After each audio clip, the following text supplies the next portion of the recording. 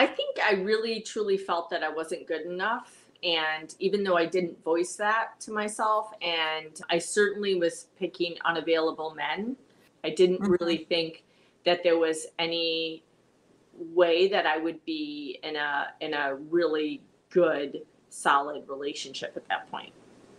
I don't know if many of your people talk about it, but when I was doing some of the RIM sessions with you, changed my life. In fact, I've told others, I've done therapy off and on for 30 years, and just doing these RIM sessions I did over the year with you were pivotal. I mean, unbelievable. And being in the community that you create, the different 30 days were really fun.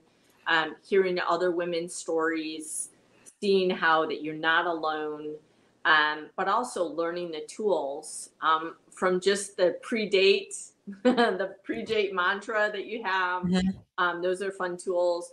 I think just everything, the meditations, I think Mm. all of it is really impactful that you do. And so for me, I think I really just started to follow my intuition.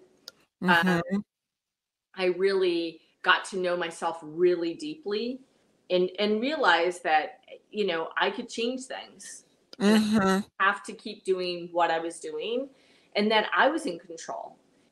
I think it was 3 months after we started working together that I got a match. Oh, I'm in a great relationship. I've been dating someone now almost 3 months. When people say, it's so easy. Everything, I was just looking the other day and I put, this is who my love is going to be. Everything that I wanted, he has.